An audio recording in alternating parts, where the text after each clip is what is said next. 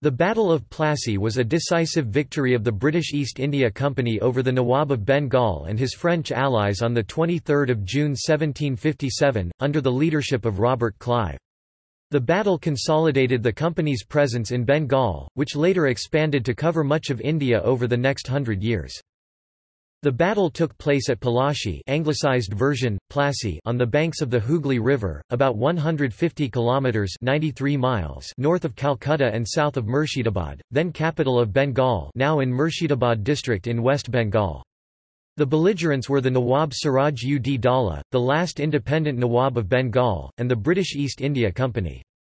Siraj-ud-Daulah had become the Nawab of Bengal the year before, and he ordered the English to stop the extension of their fortification. Robert Clive bribed Mir Jafar, the commander-in-chief of the Nawab's army, and also promised him to make him Nawab of Bengal. Clive defeated Siraj-ud-Daulah at Plassey in 1757 and captured Calcutta. The battle was preceded by an attack on British-controlled Calcutta by Nawab Siraj-ud-Daulah and the Black Hole Massacre. The British sent reinforcements under Colonel Robert Clive and Admiral Charles Watson from Madras to Bengal and recaptured Calcutta. Clive then seized the initiative to capture the French fort of Chandernagore. Tensions and suspicions between Siraj-ud-Daulah and the British culminated in the Battle of Plassey. The battle was waged during the 7 Years' War 1756–1763, and, in a mirror of their European rivalry, the French East India Company La Compagnie des Indes Orientales sent a small contingent to fight against the British. Siraj-ud-Daulah had a numerically superior force and made his stand at Plassey. The British, worried about being outnumbered, formed a conspiracy with Siraj-ud-Daulah's demoted army chief Mir Jafar, along with others such as Yar Lutuf Khan, Jagat Seths, Mahtab Chand and Swarup Chand, Umachand and Rai Durlap. Mir Jafar, Rai Durlap and Yar Lutuf Khan thus assembled their troops near the battlefield but made no move to actually join the battle. Siraj-ud-Daulah's army with 50,000 soldiers, 40 cannons and 10 war elephants was defeated by 3,000 soldiers of Call. Robert Clive, owing to the flight of Siraj-ud-Daulah from the battlefield and the inactivity of the conspirators. The battle ended in 11 hours.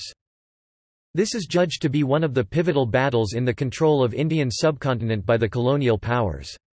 The British now wielded enormous influence over the Nawab and consequently acquired significant concessions for previous losses and revenue from trade. The British further used this revenue to increase their military might and push the other European colonial powers such as the Dutch and the French out of South Asia, thus expanding the British Empire. Background.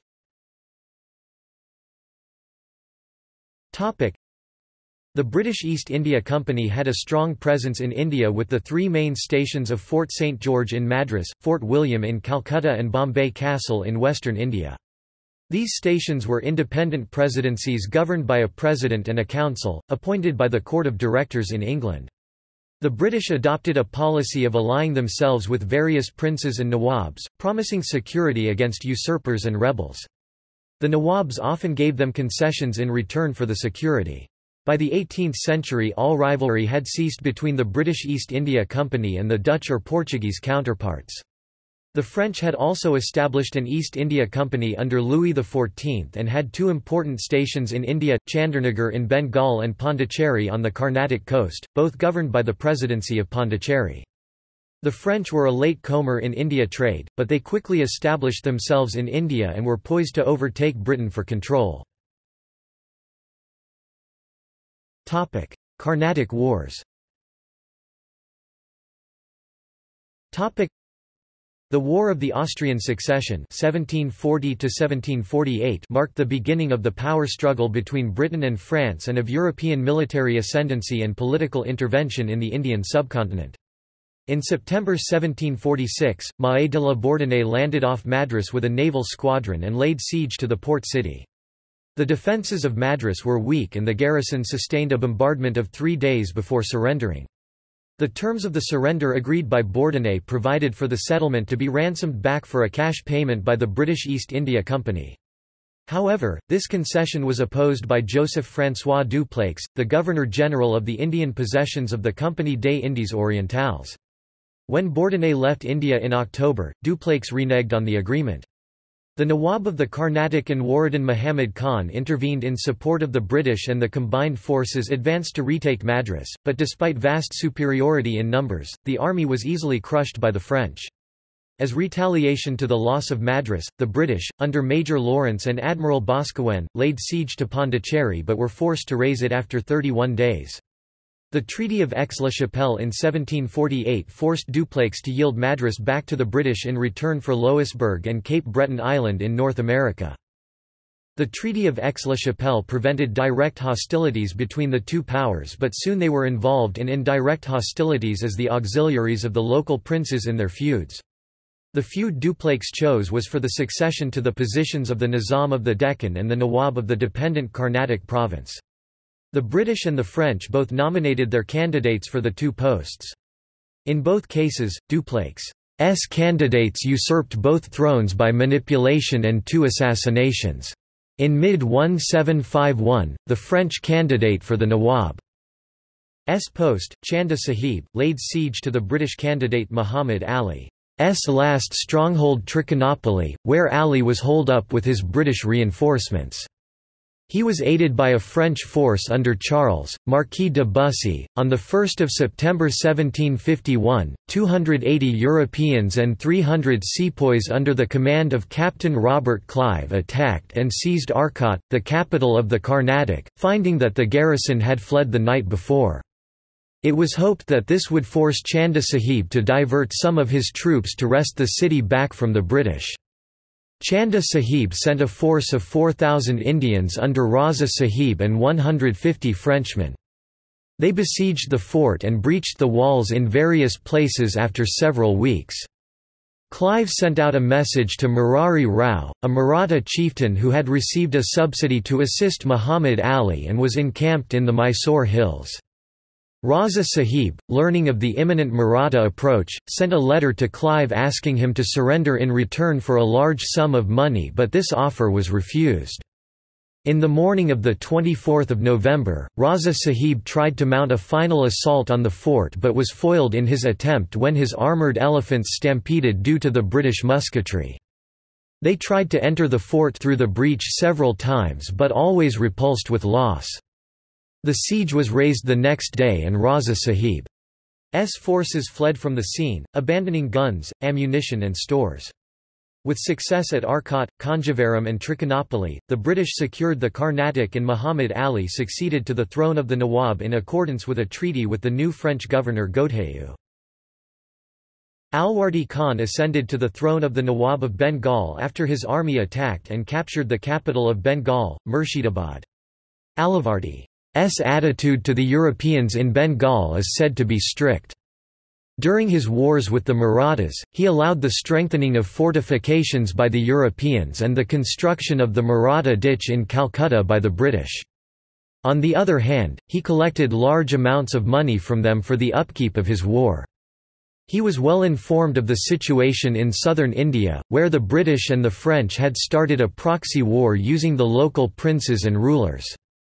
Alwardi did not wish such a situation to transpire in his province and thus exercised caution in his dealings with the Europeans.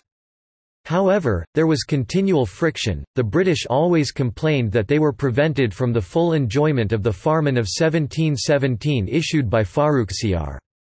The British, however, protected subjects of the Nawab, gave passes to native traders to trade custom-free and levied large duties on goods coming to their districts, actions which were detrimental to the Nawab's revenue. In April 1756, Alwardi Khan died and was succeeded by his 23-year-old grandson, Siraj-ud-Daulah.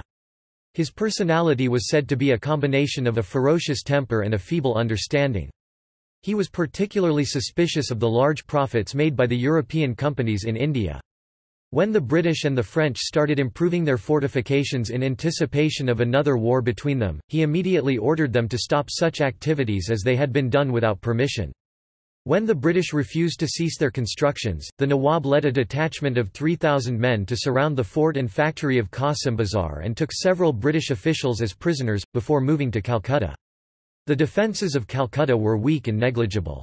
The garrison consisted of only 180 soldiers, 50 European volunteers, 60 European militia, 150 Armenian and Portuguese militia, 35 European artillery men and 40 volunteers from ships, and was pitted against the Nawab's force of nearly 50,000 infantry and cavalry. The city was occupied on 16 June by Siraj's force and the fort surrendered after a brief siege on 20 June. The prisoners who were captured at the siege of Calcutta were transferred by Siraj to the care of the officers of his guard, who confined them to the common dungeon of Fort William known as the Black Hole. This dungeon, 18 by 14 feet (5.5 meters x 4.3 meters) in size with two small windows, had 146 prisoners thrust into it, originally employed by the British to hold only 6 prisoners. On 21 June, the doors of the dungeon were opened and only 23 of the 146 walked out, the rest died of asphyxiation, heat exhaustion and delirium. It appears that the Nawab was unaware of the conditions in which his prisoners were held, which resulted in the unfortunate deaths of most of the prisoners. Meanwhile, the Nawab's army and navy were busy plundering the city of Calcutta and the other British factories in the surrounding areas. When news of the fall of Calcutta broke in Madras on 16 August 1756, the Council immediately sent out an expeditionary force under Colonel Clive and Admiral Watson. A letter from the Council of Fort St. George, states that the object of the expedition was not merely to re-establish the British settlements in Bengal, but also to obtain ample recognition of the company's privileges and reparation for its losses without the risk of war. It also states that any signs of dissatisfaction and ambition among the Nawab's subjects must be supported. Clive assumed command of the land forces, consisting of 900 Europeans and 1,500 sepoys, while Watson commanded a naval squadron. The fleet entered the Hooghly River in December and met with the fugitives of Calcutta and the surrounding areas, including the principal members of the council, at the village of Falta on 15 December. The members of council formed a select committee of direction. On 29 December, the force dislodged the enemy from the fort of Budge Budge. Clive and Watson then moved against Calcutta on 2 January 1757 and the garrison of 500 men surrendered after offering a scanty resistance. With Calcutta recaptured, the council was reinstated and a plan of action against the Nawab was prepared. The fortifications of Fort William were strengthened and a defensive position was prepared in the northeast of the city. Bengal campaign. On 9 January 1757, a force of 650 men under Captain Coote and Major Kilpatrick stormed and sacked the town of Hooghly, 23 miles 37 kilometers north of Calcutta. On learning of this attack, the Nawab raised his army and marched on Calcutta, arriving with the main body on 3 February and encamping beyond the Maratha ditch.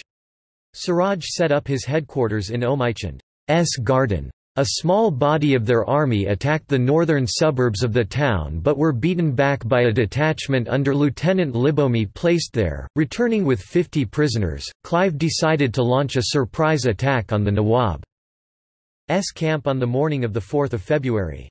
At midnight, a force of 600 sailors, a battalion of 650 Europeans, 100 artillerymen, 800 sepoys and 6 6-pounders approached the Nawab's camp. At 6 o'clock, under the cover of a thick fog, the vanguard came upon the Nawab's advanced guard, who after firing with their matchlocks and rockets, ran away. They continued forward for some distance till they were opposite Omaichund's garden, when they heard the galloping of cavalry on their right. The cavalry came within 30 yards 27 meters of the British force before the line gave fire, killing many and dispersing the rest. The fog hampered visibility beyond walking distance. Hence, the line moved slowly, infantry and artillery firing on either side randomly.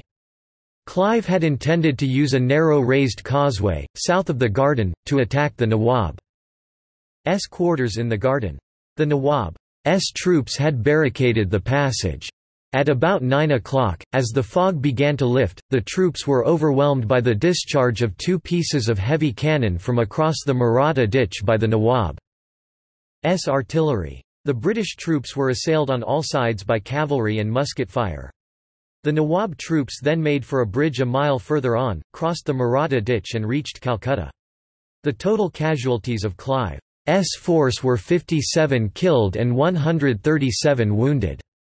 The Nawab's army lost 22 officers of distinction, 600 common men, 4 elephants, 500 horses, some camels and a great number of bullocks.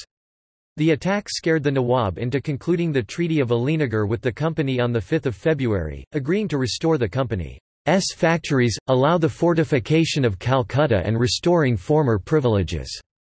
The Nawab withdrew his army back to his capital, Murshidabad, concerned by the approach of Debussy to Bengal and the 7 Years' War in Europe. The company turned its attention to the French threat in Bengal. Clive planned to capture the French town of Chandernagor, 20 miles (32 kilometers) north of Calcutta. Clive needed to know whose side the Nawab would intervene on if he attacked Chandernagor. The Nawab sent evasive replies and Clive construed this to be assent to the attack. Clive commenced hostilities on the town and fort of Chandernagor on 14 March. The French had set up defences on the roads leading to the fort and had sunk several ships in the river channel to prevent passage of the men of war. The garrison consisted of 600 Europeans and 300 sepoys. The French expected assistance from the Nawab's forces from Hooghly, but the governor of Hooghly, Nandkumar, had been bribed to remain inactive and prevent the Nawab's reinforcement of Chandernagor. The fort was well defended, but when Admiral Watson's squadron forced the blockade in the channel on 23 March, a fierce cannonade ensued with aid from 2 batteries on the shore. The naval squadron suffered greatly due to musket fire from the fort. At 9 o'clock on 24 March, a flag of truce was shown by the French and by 1500, the capitulation concluded. After plundering Chandernagor, Clive decided to ignore his orders to return to Madras and remain in Bengal. He moved his army to the north of the town of Hooghly. Furthermore, Siraj ud Daulah believed that the British East India Company did not receive any permission from the Mughal Emperor Alamgir II to fortify their positions in the territories of the Nawab of Bengal. Conspiracy. The Nawab was infuriated on learning of the attack on Chandernagor. His former hatred of the British returned, but he now felt the need to strengthen himself by alliances against the British. The Nawab was plagued by fear of attack from the north by the Afghans under Ahmad Shah Durrani and from the west by the Marathas. Therefore, he could not deploy his entire force against the British for fear of being attacked from the flanks. A deep distrust set in between the British and the Nawab. As a result, Siraj started secret negotiations with Jean Law, chief of the French factory at Qasimbazar, and Debussy. The Nawab also moved a large division of his army under Ryder Lop to Plassey, on the island of Qasimbazar 30 miles 48 kilometers south of Murshidabad. Popular discontent against the Nawab flourished in his own court. The Seths, the traders of Bengal, were in perpetual fear for their wealth under the reign of Siraj, contrary to the situation under Alivardi's reign. They had engaged Yar Lutuf Khan to defend them in case they were threatened in any way.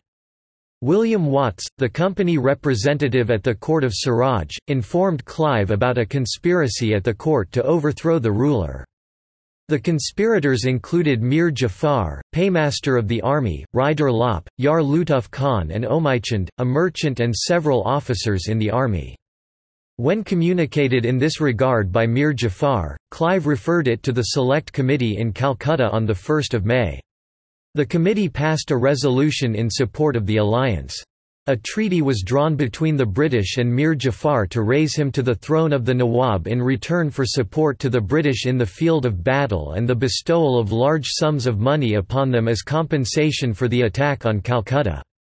On 2 May, Clive broke up his camp and sent half the troops to Calcutta and the other half to Chandernagor. Mir Jafar and the Seths desired that the confederacy between the British and himself be kept secret from Omaichand, but when he found out about it, he threatened to betray the conspiracy if his share was not increased to 3 million rupees £300,000. Hearing of this, Clive suggested an expedient to the committee. He suggested that two treaties be drawn, the real one on white paper, containing no reference to Omichund's, and the other on red paper, containing Omichund's desired stipulation, to deceive him. The members of the committee signed on both treaties, but Admiral Watson signed only the real one and his signature had to be counterfeited on the fictitious one. Both treaties and separate articles for donations to the Army, Navy Squadron and Committee were signed by Mir Jafar on 4 June. Clive testified and defended himself thus before the House of Commons of Parliament on 10 May 1773, during the parliamentary inquiry into his conduct in India. Omichund, his confidential servant, as he thought, told his master of an agreement made between the English and Monsieur de Pré, may be a mistranscription of Dupleix, to attack him, and received for that advice a sum of not less than 4 lakhs of rupees. Finding this to be the man in whom the Nabob entirely trusted, it soon became our object to consider him as a most material engine in the intended revolution. We therefore made such an agreement as was necessary for the purpose, and entered into a treaty with him to satisfy his demands. When all things were prepared, and the evening of the event was appointed, Omichund informed Mr. Watts, who was at the court of the Nabob, that he insisted upon 30 lakhs of rupees, and 5%, upon all the treasure that should be found, that, unless that was immediately complied with, he would disclose the whole to the Nabob, and that Mr. Watts, and the 2 other English gentlemen then at the court, should be cut off before the morning. Mr. Watts, immediately on this information, dispatched an express to me at the council. I did not hesitate to find out a stratagem to save the lives of these people, and secure success to the intended event. For this purpose we signed another treaty.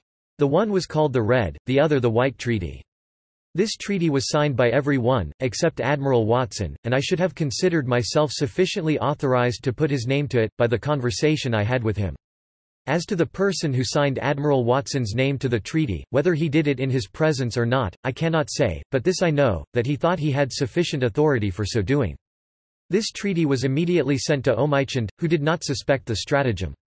The event took place, and success attended it, and the House, I am fully persuaded, will agree with me, that, when the very existence of the company was at stake, and the lives of these people so precariously situated, and so certain of being destroyed, it was a matter of true policy and of justice to deceive so great a villain. Approach march.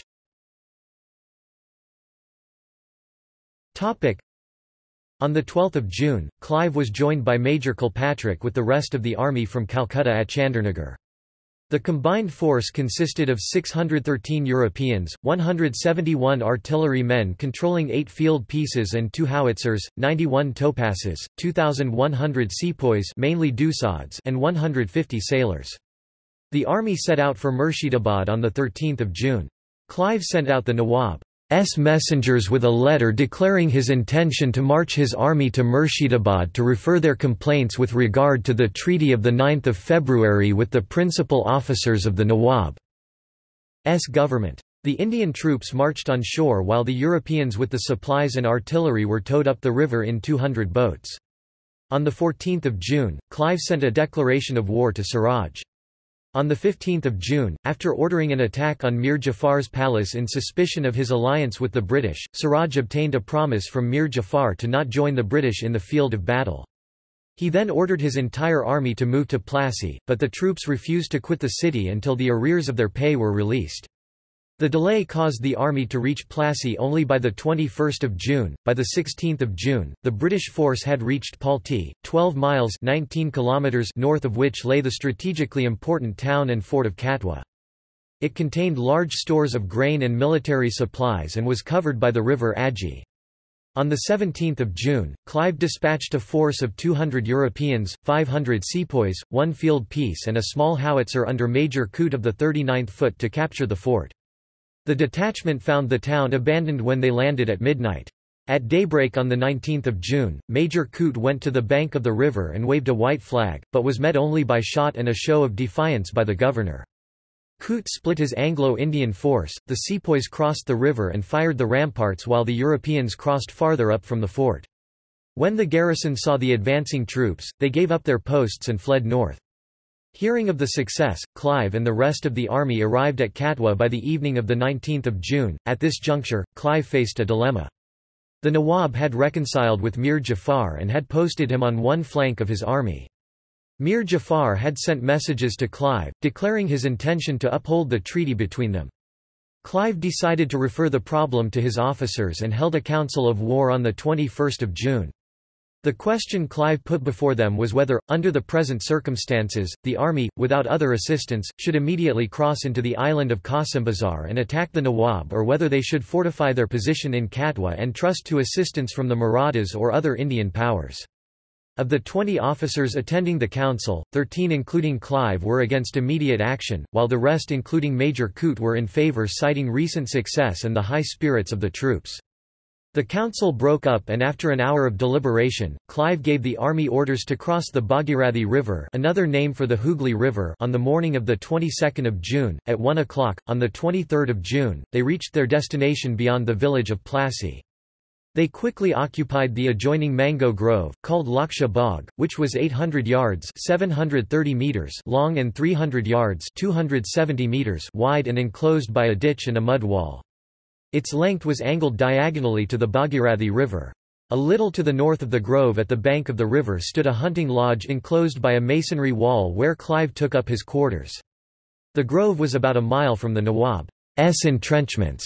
The Nawab's army had been in place 26 hours before Clive's. A French detachment under Jean Law would reach Plassey in 2 days. Their army lay behind earthen entrenchments running at right angles to the river for 200 yards 180 meters and then turning to the northeastern direction for 3 miles 4.8 kilometers. There was a redoubt mounted by cannon at this turning along the entrenchment. There was a small hill covered by trees 300 yards 270 meters east of the redoubt. 800 yards 730 meters towards the British position was a small tank reservoir and 100 yards 91 meters further south was a larger tank, both surrounded by a large mound of earth. Order of battle.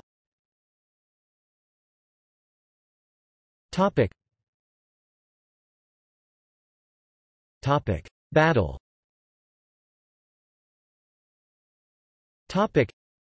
At daybreak on 23 June, the Nawab's army emerged from their camp and started advancing towards the grove. Their army consisted of 30,000 infantry of all sorts, armed with matchlocks, swords, pikes and rockets, and 20,000 cavalry, armed with swords or long spears, interspersed by 300 pieces of artillery, mostly 32, 24 and 18-pounders. The army also included a detachment of about 50 French artillerymen under de Saint-Fraise directing their own field pieces. The French took up positions at the larger tank with 4 light pieces advanced by 2 larger pieces, within a mile of the grove. Behind them were a body of 5,000 cavalry and 7,000 infantry commanded by the Nawab's faithful general Mir Maidan Khan and Dewan Mohanlal. The rest of the army numbering 45,000 formed an arc from the small hill to a position 800 yards 730 meters east of the southern angle of the grove, threatening to surround Clive's relatively smaller army. The right arm of their army was commanded by Ryder Lop, the centre by Yar Lutuf Khan and the left arm closest to the British by Mir Jafar. Clive watched the situation unfolding from the roof of the hunting lodge, anticipating news from Mir Jafar. He ordered his troops to advance from the grove and line up facing the larger tank. His army consisted of 750 European infantry with 100 topasses, 2,100 sepoys and 100 artillery men assisted by 50 sailors. The artillery consisted of 8 6-pounders and 2 howitzers. The Europeans and topasses were placed in the centre of the line in 4 divisions, flanked on both sides by 3 6-pounders. The sepoys were placed on the right and left in equal divisions. Clive posted 2 6-pounders and 2 howitzers behind some brick kilns 200 yards 180 meters north of the left division of his army to oppose the French fire. Battle begins. At 8 o'clock, the French artillery at the larger tank fired the first shot, killing one and wounding another from the Grenadier Company of the 39th Regiment. This, as a signal, the rest of the Nawab's artillery started a heavy and continuous fire. The advanced field pieces of the British opposed the French fire, while those with the battalion opposed the rest of the Nawab's artillery. Their shots did not serve to immobilize the artillery but hit the infantry and cavalry divisions. By 8:30, the British had lost 10 Europeans and 20 sepoys. Leaving the advanced artillery at the brick kilns, Clive ordered the army to retreat back to relative shelter of the grove. The rate of casualties of the British dropped substantially due to the protection of the embankment. Death of Mir Maidan Khan.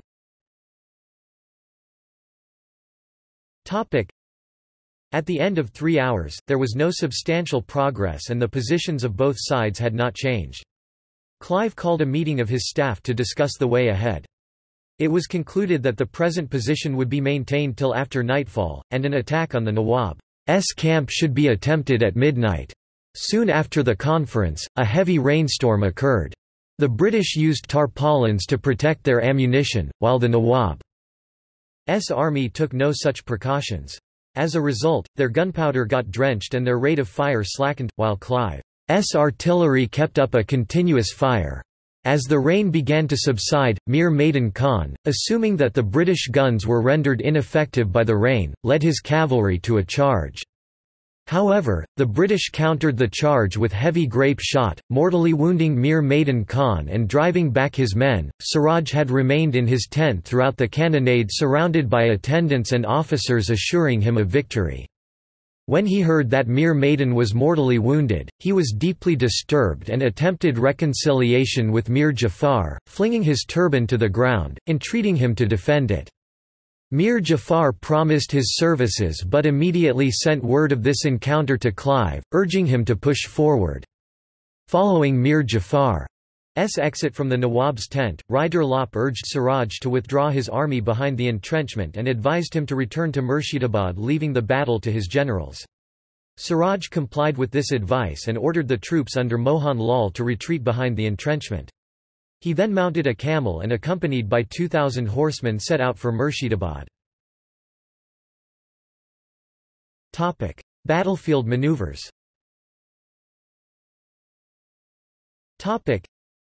At about 1400, the Nawab's army ceased the cannonade and began turning back north to their entrenchments, leaving St. Fraise and his artillery without support.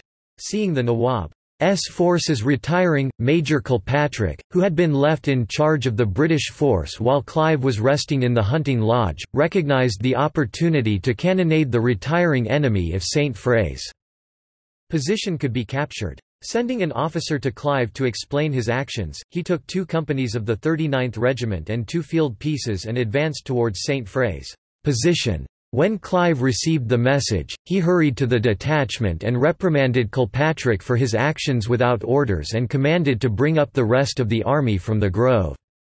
Clive himself then led the army against St. Fraise's position, which was taken at 1500 when the French artillery retreated to the redoubt of the entrenchment, setting up for further action. As the British force moved towards the larger tank, it was observed that the left arm of the Nawab's army had lingered behind the rest. When the rear of this division reached a point in a line with the northern point of the grove, it turned left and marched towards the grove. Clive, unaware that it was Mir Jafar's division, supposed that his baggage and stores were the intended target and sent 3 platoons under Captain Grant and Lieutenant Rumbold and a field piece under John Johnston, a volunteer, to check their advance. The fire of the field piece halted the advance of the division, which remained isolated from the rest of the Nawab's army. Meanwhile, the British field pieces began a cannonade on the Nawab's camp from the mound of the larger tank. As a result, many of the Nawab's troops and artillery started coming out of the entrenchment. Clive advanced half of his troops and artillery to the smaller tank and the other half to a rising ground 200 yards (180 meters) to the left of it and started bombarding the entrenchment with greater efficiency, throwing the approaching trains into confusion.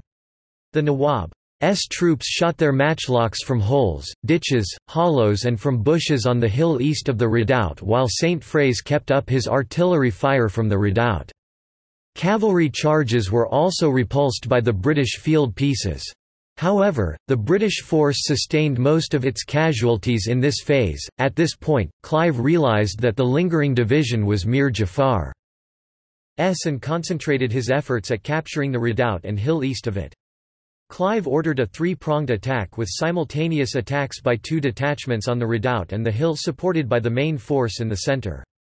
Two companies of Grenadier of the 39th Regiment, under Major Coote, took the hill at 16:30 after the enemy fled without firing a shot. Coote pursued them across the entrenchment. The redoubt was also taken after St. Fraise was forced to retreat. By 1700, the British occupied the entrenchment and the camp left by a dispersing army. The British troops marched on and halted 6 miles (9.7 kilometers) beyond Daudpur at 2000. The British losses were estimated at 22 killed and 50 wounded. Of the killed, 3 were of the Madras Artillery, 1 of the Madras Regiment and 1 of the Bengal European Regiment. Of the wounded, 4 were of the 39th Regiment, 3 of the Madras Regiment, 4 of the Madras Artillery, 2 of the Bengal European Regiment, 1 of the Bengal Artillery and 1 of the Bombay Regiment. Of the losses by the sepoys, 4 Madras and 9 Bengal sepoys were killed while 19 Madras and 11 Bengal sepoys were wounded. Clive estimates that the Nawab's force lost 500 men, including several key officers. Aftermath.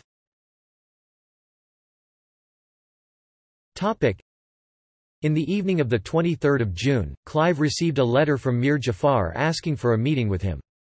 Clive replied that he would meet Mir Jafar at Daudpur the next morning. When Mir Jafar arrived at the British camp at Daudpur in the morning, Clive embraced him and saluted him as the Nawab of Bengal, Bihar and Odisha. He then advised Mir Jafar to hasten to Murshidabad to prevent Siraj's escape and the plunder of his treasure. Mir Jafar reached Murshidabad with his troops on the evening of 24 June. Clive arrived at Murshidabad on 29 June with a guard of 200 European soldiers and 300 sepoys in the wake of rumours of a possible attempt on his life. Clive was taken to the Nawab's palace, where he was received by Mir Jafar and his officers. Clive placed Mir Jafar on the throne and, acknowledging his position as Nawab, presented him with a plate of gold rupees. Siraj-ud-Daulah had reached Murshidabad at midnight on 23 June. He summoned a council where some advised him to surrender to the British, some to continue the war and some to prolong his flight. At 2200 on 24 June, Siraj disguised himself and escaped northwards on a boat with his wife and valuable jewels. His intention was to escape to Patna with aid from Jean Law. At midnight on 24 June, Mir Jafar sent several parties in pursuit of Siraj. On 2 July, Siraj reached Rajmahal and took shelter in a deserted garden but was soon discovered and betrayed to the local military governor, the brother of Mir Jafar, by a man who was previously arrested and punished by Siraj. His fate could not be decided by a council headed by Mir Jafar and was handed over to Mir Jafar's son, Miran, who had Siraj murdered that night.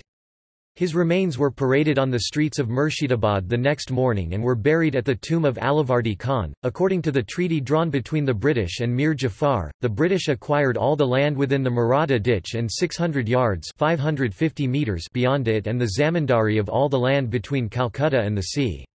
Besides confirming the Firman of 1717, the treaty also required the restitution, including donations to the Navy Squadron, Army and Committee, of 22 million rupees £2,750,000 to the British for their losses. However, since the wealth of Siraj-ud-Daulah proved to be far less than expected, a council held with the Seths and Rider Lop on 29 June decided that one half of the amount was to be paid immediately, 2/3 in coin and 1/3 in jewels and other valuables.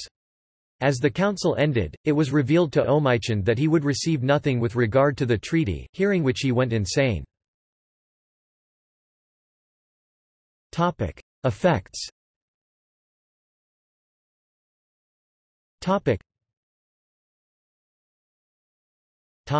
Political effects. As a result of the War of Plassey, the French were no longer a significant force in Bengal. In 1759, the British defeated a larger French garrison at Masulipatam, securing the northern Sirkars.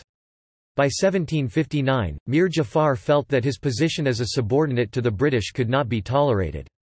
He started encouraging the Dutch to advance against the British and eject them from Bengal. In late 1759, the Dutch sent 7 large ships and 1,400 men from Java to Bengal under the pretext of reinforcing their Bengal settlement of Chinsara, even though Britain and Holland were not officially at war. Clive, however, initiated immediate offensive operations by land and sea and defeated the much larger Dutch force on 25 November 1759 in the Battle of Chinsara. The British then deposed Mir Jafar and installed Mir Qasim as the Nawab of Bengal. The British were now the paramount European power in Bengal. When Clive returned to England due to ill health, he was rewarded with an Irish peerage, as Lord Clive, Baron of Plassey, and also obtained a seat in the British House of Commons. The struggle continued in areas of the Deccan and Hyderabad such as Arcot, Wandwash, Tanjore and Cuddalore, culminating in 1761 when Call. Air Koot defeated a French garrison under Delali, supported by Hyder Ali at Pondicherry. The French were returned Pondicherry in 1763 by way of the Treaty of Paris, but they never again regained their former stature in India. The British would, in effect, emerge as rulers of the subcontinent in subsequent years. Economic effects. The Battle of Plassey and the resultant victory of the British East India Company led to puppet governments instated by them in various states of India. This led to an unleashing of excesses, malpractices and atrocities by the British East India Company in the name of tax collection. The battlefield today.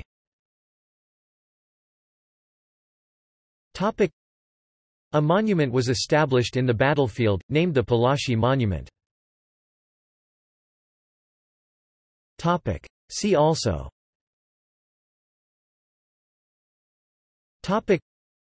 Battle of Buxar. Notes.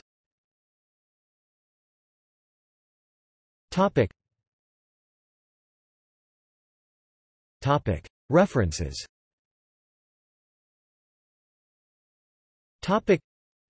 Stanhope, Philip H. 1853. History of England from the Peace of Utrecht to the Peace of Versailles 1713–1783. I.V. Leipzig, Bernhard Tauchnitz. ISBN 1-4069-8152-4. OCLC 80350373. Orme, Robert 1861. A History of the Military Transactions of the British Nation in Indostan from the year MDCCXLV. 2. Madras, Athenaeum Press. OCLC 46390406. Mallison, George B. 1885. The Decisive Battles of India from 1746 to 1819. London, W. H. Allen. ISBN 0-554-47620-7. OCLC 3680884. Harrington, Peter 1994. Plassey 1757, Clive of India's Finest Hour, Osprey Campaign Series No. 36. London, Osprey Publishing. ISBN 1-85532-352-4. Hill, S. C., ed. 1905. Bengal in 1756–1757. Indian Records. London, John Murray. ISBN 1-148-92557-0. OCLC 469357208. Further reading.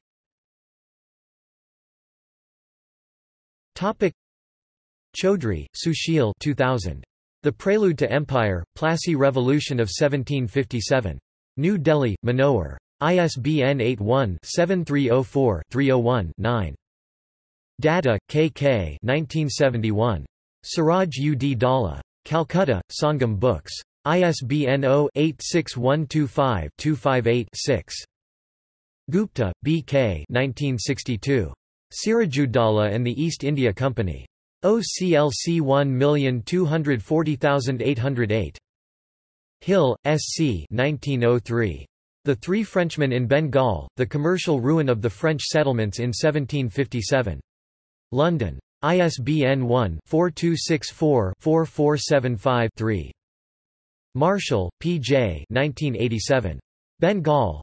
The British Bridgehead. Cambridge. ISBN 0-521-02822-1. Ray, Indrajit 2011. Bengal Industries and the British Industrial Revolution.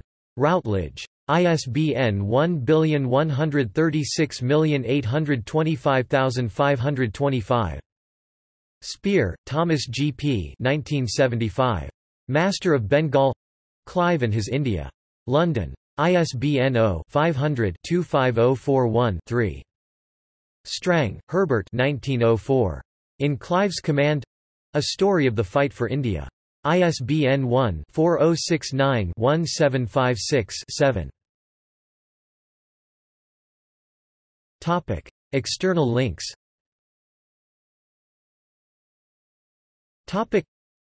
Hand-colored map of the battle from the London Magazine, printed circa 1760. Battle of Plassey.